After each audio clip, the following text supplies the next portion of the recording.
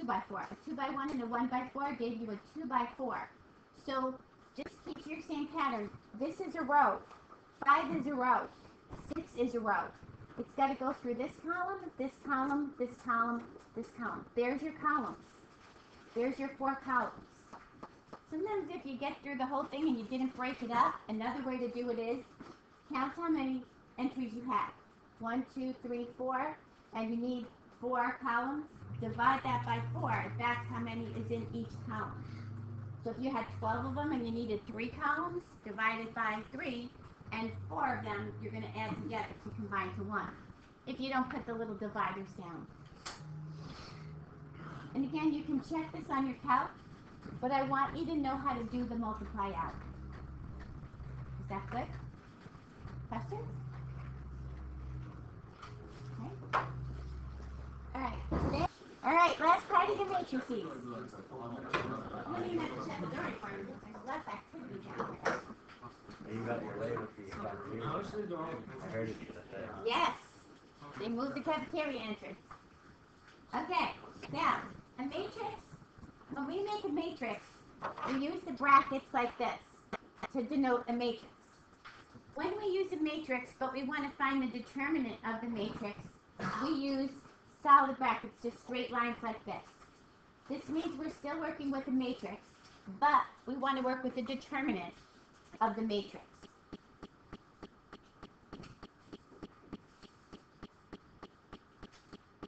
Okay. The determinant is a real number that is associated with a square matrix. A matrix has to be square, 2 by 2, 3 by 3, 4 by 4, in order for us to get a determinant. And it's a number that we use to, again, I told you, if we're going to do the area, we'll do the area of a triangle, we'll use the determinant of a matrix. Kramer's rule that we really don't do, but we do in the honors, uses a determinant and then a series of little ratios to solve a solutions of equations. So there's many uses for a determinant of a matrix. So we're going to just stick with a real basic one, just so that I can introduce it to you and you know what a determinant is. Now, to find your determinant, and the only one that I need you to find by hand, is a 2 by 2. Anything more than that, we're going to use the calculator. Sometimes in college, you are asked to find the determinant of a 3 by 3. It's a little bit more involved. But a 2 by 2 works like this. Make arrows to go up like this. And multiply these up. They have to come up, not down. 2 times 2 is 4. 1 times a negative 3 is a negative 3. And you're going to subtract in the middle. So bring your products up, not down, bring them up. And then you're going to subtract in the middle. So your determinant of this is going to be 4 minus a negative 3 will be positive 7. And your calculator does a determinant for you too. I need you to know how to do the 2 1. That's it. That's it. That's how simple it is. If we go to your calculator and build a matrix, we're going to build a 2 by 2. God bless you.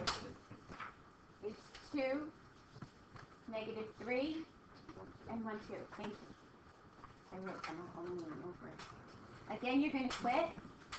But when you go to your matrix and you go to math, scroll to math, you're looking for that one, determinant, DET. You're sitting right on it. You come here, you do the same thing that we did for the other one.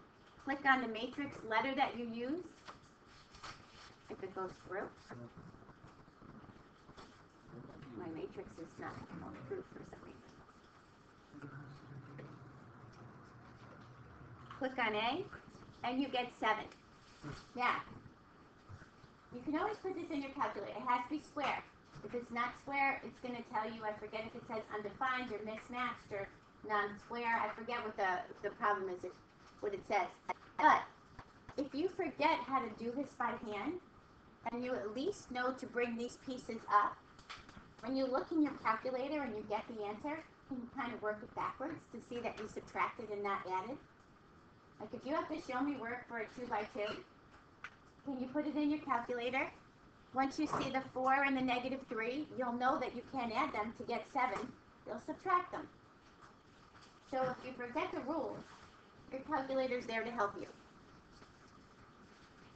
I just want you to be aware that we find determinants. And for any other matrix that we have, again, we use this straight bracket instead of the other bracket. This is for a matrix. This is also a matrix, but this tells us we want the determinant. Okay, you can put that in your calculator. This is a 3 by 3. Do determinant, and it comes out with your one number determinant. Okay.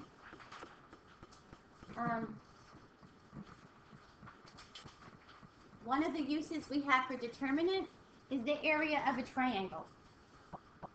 When we find the area of a triangle, we have a little formula that uses the determinant. A triangle on a coordinate plane with an xy point. If we gave you 3 xy points and you plotted them and you had to find your area, you would probably have to make a perpendicular line to the base, right? You have to find the height of something. You have to find the length of the base. You have to find the length of the perpendicular line.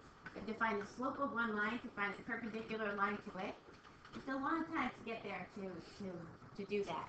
So what we do is we have a nice little formula that uses the coordinates of your triangle. And we build a matrix. Now the problem is you have 3 points to your triangle. When you lay this out, you only get a 3 by 2. So we fill the right-hand column with 1s. You can't take a determinant of a 3 by 2. So the rule is fill the right-hand column with 1s. Now we have a 3 by 3. Notice this area formula says plus or minus 1/2 the determinant. What happens sometimes your determinant comes out negative. Well, your area can never be negative, right? Your area always has to be positive. So if your determinant came out negative, then you would use the formula with a negative for the negative of your determinant. God bless you.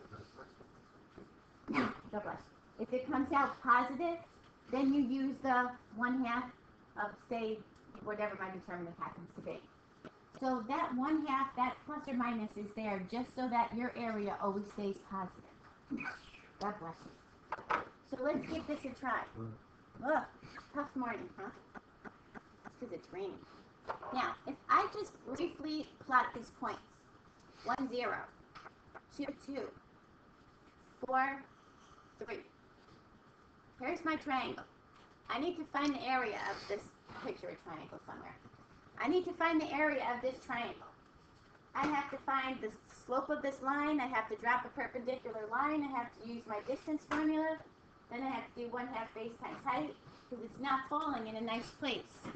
So instead, I build a matrix. 1, 0, 2, 2, 4, 3. I'm going to take its determinant.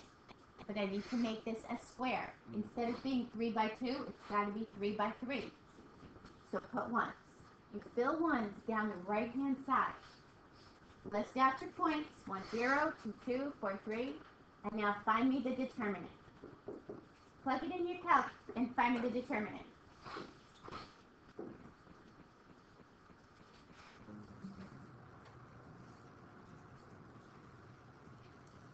Probably not as far away. Negative 3. Oops.